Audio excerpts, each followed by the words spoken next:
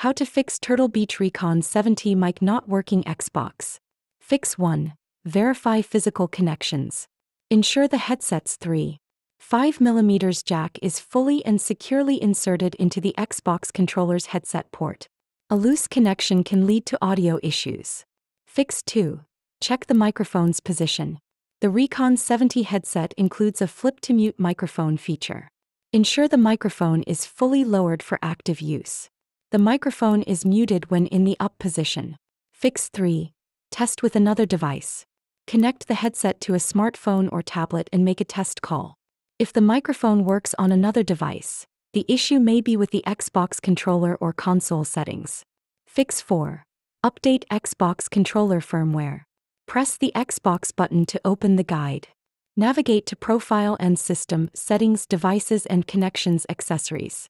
Select your controller and choose Update. Follow the on-screen instructions to complete the update. Fix 5. Inspect the Xbox's audio settings. Press the Xbox button to open the guide. Go to Settings, General Volume and Audio Output.